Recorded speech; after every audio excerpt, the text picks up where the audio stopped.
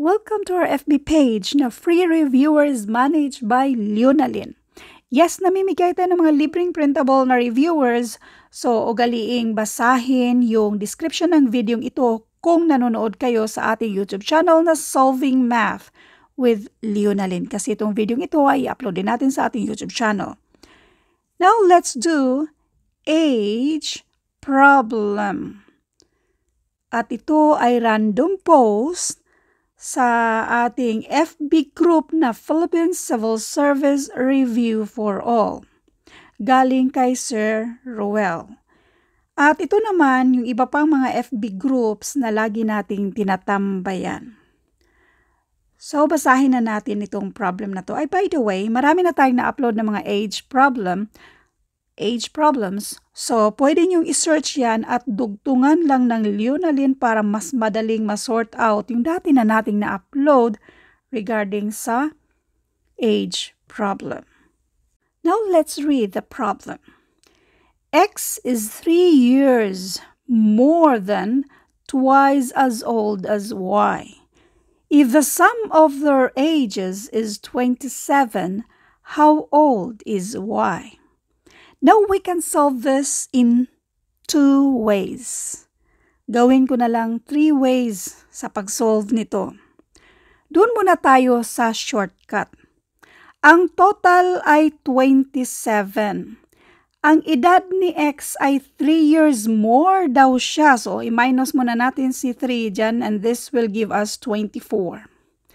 Yung natitirang 24, si X daw ay twice as old as Y. So, kung twice siya sa edad ni Y, ibig sabihin, 3 hati yun. So, i-divide natin itong 24 by 3 and this will give us 8. How old is Y?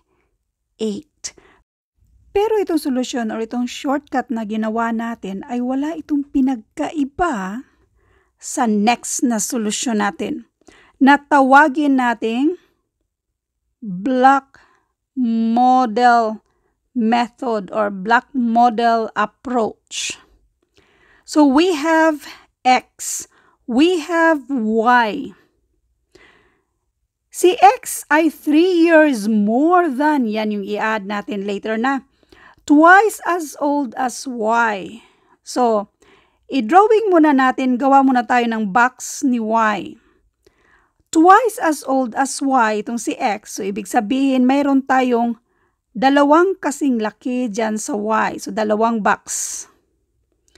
Next, plus 3. Ada natin yan ng 3. If the sum of their ages is 27, ibig sabihin ito lahat, ang total dyan ay 27.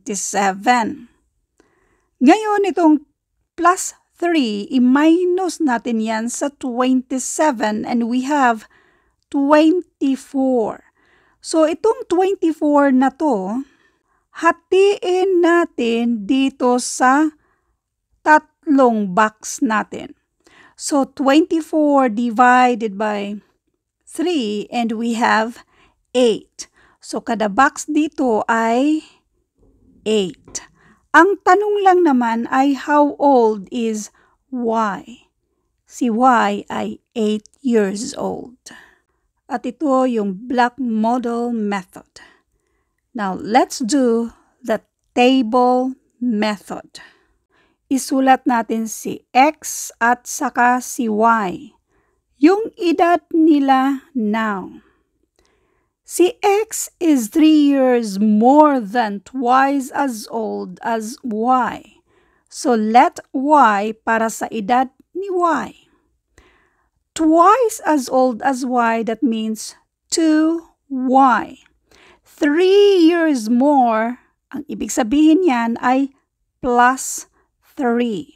Now, kung paano gawing equation yung mga word problems, pwede nyong i-search word problem or pwedeng ganito, word to equation tapos idugtong lang yung Leonalyn para mas madaling ma-sort out yung dati na nating na-upload regarding sa pinakadetalye kung paano yung mga words i-convert to equation.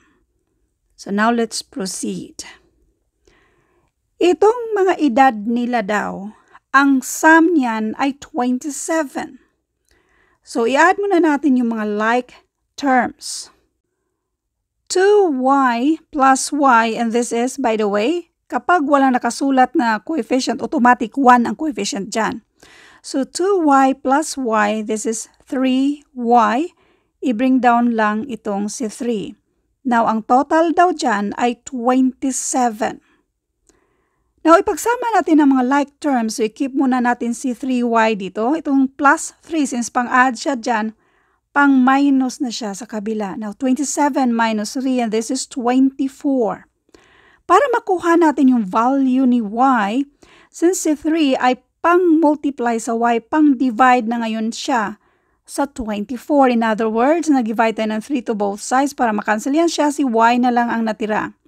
Now, y equals 24 divided by 3, and that is 8.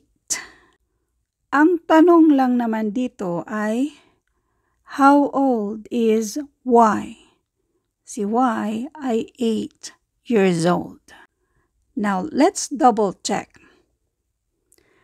Kung itong si y ay 8 years old, si x naman, twice of 8 plus 3.